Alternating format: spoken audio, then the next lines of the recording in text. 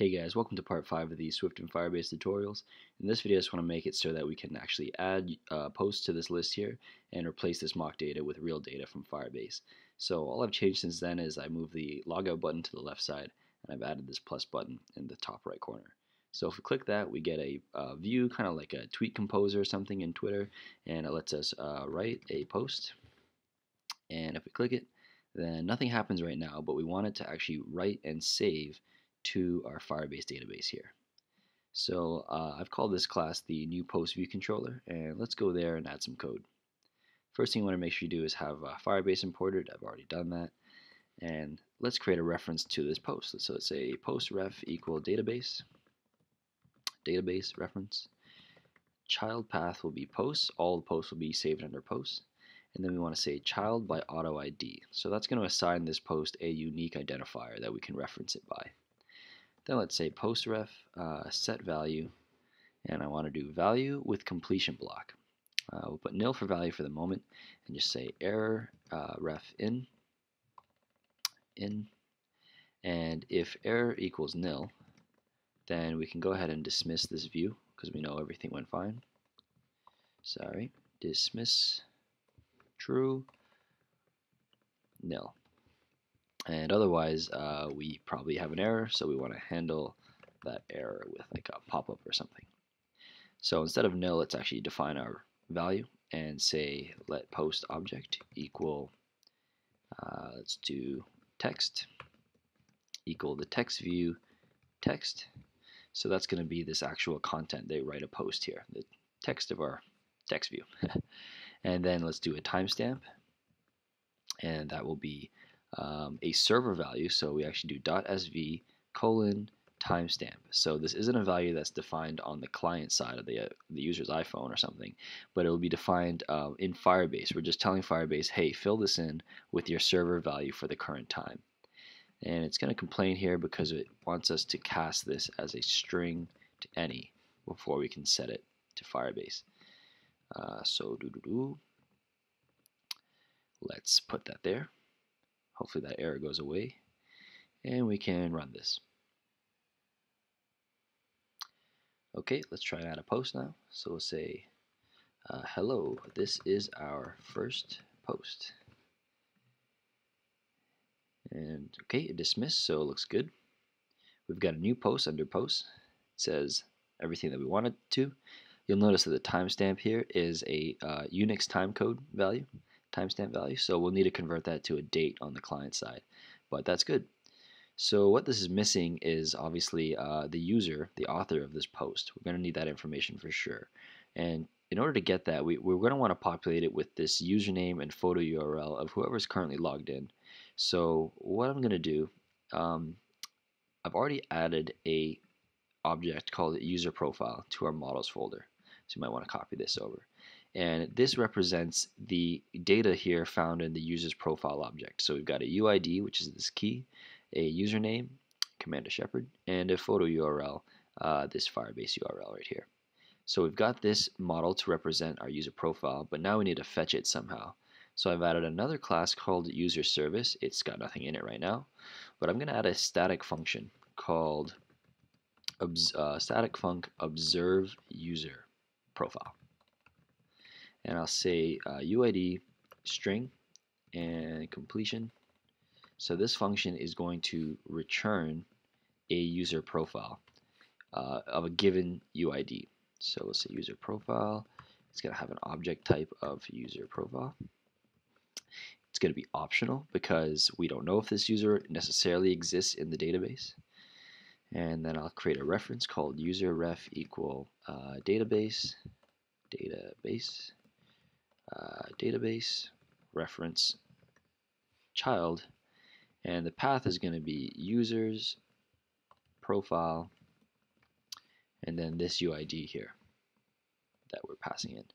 So now we can say user ref observe event type value snapshot in, and I'll create a value called user profile optional, and let's say if let dict equals snapshot value as string any. So as a string, if we cast this snapshot as a dictionary of string to any, okay? And then now we can actually parse out our values. So we want to just capture the username and the photo URL as strings. So let's say let username equal dict username as string, and let photo URL equal dict photo URL as string as well.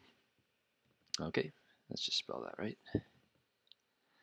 And then we also just want to get this, we want to get the actual URL object from the photo URL string, right? Because it's a string and we need to convert it to a URL.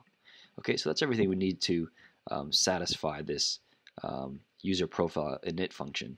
So let's say that the user profile will be equal to user profile, sorry about that, user profile. The UID of the user profile will be snapshot key. The username will be the username. Photo URL will be URL. Okay.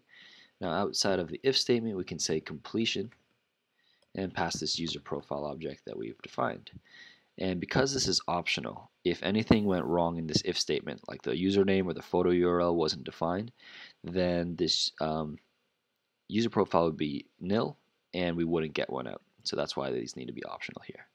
It's complaining that I didn't put escaping, so let's just fix that. And that should go away, so I just need to put this escaping before completion there. Okay, cool. One more thing I wanted to add to this class was a static variable called current user profile. And that'll just be a user profile object, also optional. And that's going to contain the user profile of whoever is currently logged in. Okay, so we need to define that. And where we'll put that is in the app delegate in our add state did change listener. So here, if our user is logged in, then let's call our class user service and say observe user profile with the UID of the currently signed in user. And for the completion, we'll return a user profile in, where we can set, let's say, current user profile. The statically defined current user profile will be equal to the user profile that we fetched. All right. Now, if the user signed out, then we can just say user service current user profile will equal nil. All right, it's good enough for now. So that was a bit of code, but what that lets us do is pretty awesome. In our new post view controller, we can get the current user profile. So let's say guard let user profile equals the user service current user profile. Okay. And we can put an author object. So in addition to the text and the timestamp, we get to say author will equal an object here that contains a username, which is the user profile username. Actually, probably most importantly is the UID here. So we'll put user profile UID. And then lastly here, we'll just say photo URL is equal to user profile photo URL, absolute string. Okay, that's all good. Let's give it a run. And just missing a comma there, that's all. Let's run it.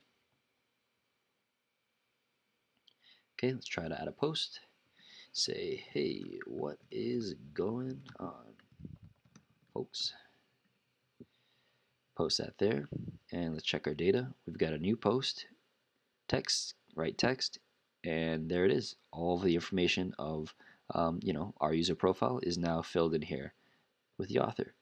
Now, this type of storing data this way, where basically the whole profile is being copied into the post object here, that's called denormalizing data. So this is a denormalized type of data. It's not, the post object doesn't have like an ID reference necessarily to the user profile.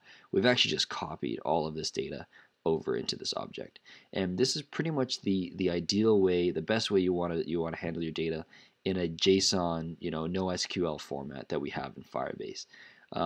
It has its drawbacks, but it definitely has its advantages in the fact that when you read this post data, you've got it all. You don't need to do any other fetches. The database doesn't need to perform any population or anything. You've got the full data ready for the user to read. So that's one advantage, I guess, of a NoSQL database like Firebase. Okay, so we're ready now to read this list of posts in the home view controller. So let's do that next. I'll remove this post here because it's not following the schematic that we have for the author and the photo URL. So let's just take this out. And now we've got one post in our list of posts. So by going back, let's go to the home view controller and we can replace our array, our mock data, and just replace it with an empty array of posts. And then let's create a function called observe posts, a reference called postRef equal database reference, and let's put the child to be post. Then we can say postRef observe value snapshot in. Now this snapshot isn't just going to be one object. It's going to be a whole list of posts, right? So there's just one right now, but there could be many posts in this object post. So we need to iterate over it by saying for child in snapshot children, and then let's cast it as if let child snapshot equal child as data snapshot, and then let's say let dict equal child snapshot as a string to any dictionary. Okay, now we have our dictionary of this post value here, and we're going to need to parse out all this information. So we've already parsed out the author before, so let's just copy that bit of code, this one right here. Just get username and everything. Let's put that there. And it's not going to be referencing this dict necessarily. We need to actually get an author object first. So let's say let author equal dict author as another object of string to any. Okay, so now we're going to get the username and the photo URL from this author object instead. And there's one more that we're missing, and that's the UID value. Okay. And then lastly, we just need to get this text and this timestamp. So right down here at the bottom, we can say let text equal dict text as string, and let timestamp equal dict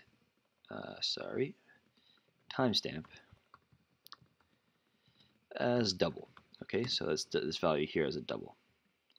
Now that's a whole bunch of stuff, but we should have all the data we need for our post. So let's say let post equal post. And we need to update our post model actually, because right now it's just expecting a string for the author, but we want it to actually take in a user profile and pop that there. Okay, so now let's say user profile first instead. User profile. We'll take in the UID, the username, and the URL. Now we can put our URL for the author. The ID can be the snapshot, or the child snapshot key, and the text will be the text. Oh, we're also missing the timestamp value, so let's say timestamp will be double for now. We're not going to use this timestamp just yet. I'm gonna do that in another video for sure. Just because there's a few more things that we'll have to do to get that working. Okay, just fix some typing errors there. That should all be good. Let's just add timestamp here.